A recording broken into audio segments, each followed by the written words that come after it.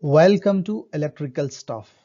This is a channel where you can learn the electrical knowledge in building sector. Today's our topic is how to cast resin bus bars. Let us see theoretical part in this video. Usually bus bars are used to carry the electrical current from one place to another place. In this picture, you are seeing these are the bus bars. These bus bars are connecting through a joint block. This is called the joint block. So this part shall be insulated. So how to do this insulation?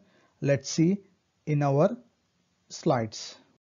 Now let's see what are the points to be considered while the casting. First point, clean the bus bar joints.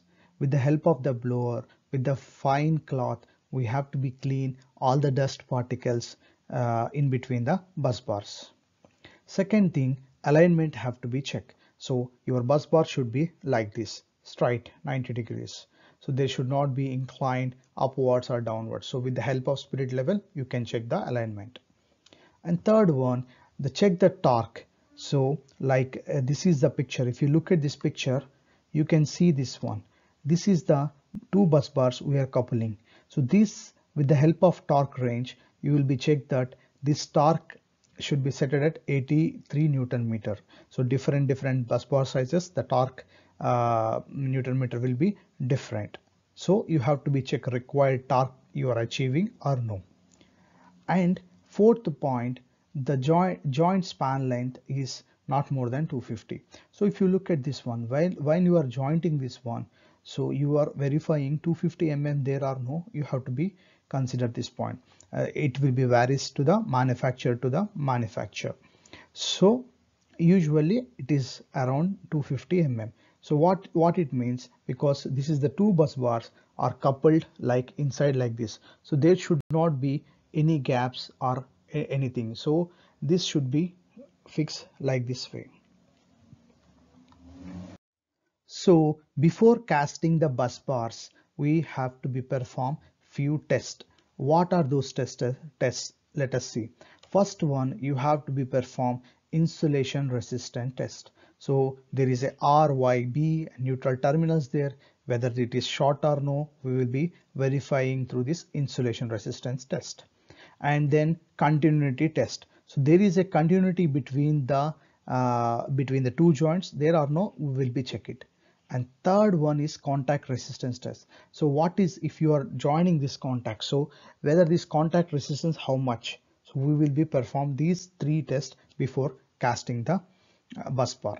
This have to be these are the pre-checks. Now how to prepare casting material. So now let us see the casting material preparation. Casting materials are three types. First one is the filler, and second one is the resin, and third one is the hardener. These are the varies from the manufacturer to manufacturer. What are these three material? Let me explain you. This usually filler is a sand type of material. Inside like a sand is there, and resin and hardener is a chemical compound. Usually these makes hardener adhesive nature will be coming. So let us see the preparation. Step one is you have to be do resin and hardener. You have to be mix. Put resin A and B, hardener B material into a some small container like this tub, whatever you call this one. In this one you will be mix for 1 minute. Like it will be mixing very good. After that you have to be add your third material, that is your filler or sand.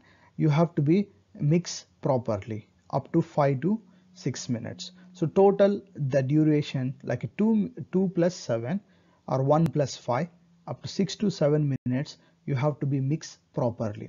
After this one we'll fix the first step, molds. So how to fix the molds? See, if you look, this is your bus bar. Bus bar, if you consider this bus bar A and this is a bus bar B. So if you are coupling this together, so from the center you have to be maintain 70 mm. You have to be fix this mold. You will be fix this mold like this. This mold contain rubber gasket. This you see, this is the rubber gasket. Here also you will feel the rubber gaskets. So with the rubber gasket you will be fix this one. After fixing this one, just what you stir the mixture, immediately pour inside. With the help of the hammers, you will be soft hammers there, rubber hammers. So with the help of rubber hammers, you will be keep knocking like this way, so that the material will be go inside. Ensure that there should not be bubbles inside this casting. This is the video. Thanks for watching. So all this process I will be in next my video. I will show you with a practical. So stay tuned to the electrical stuff. Do like, share and subscribe to electrical stuff. Show your love electrical stuff so that I can make more videos. Thank you. Good day.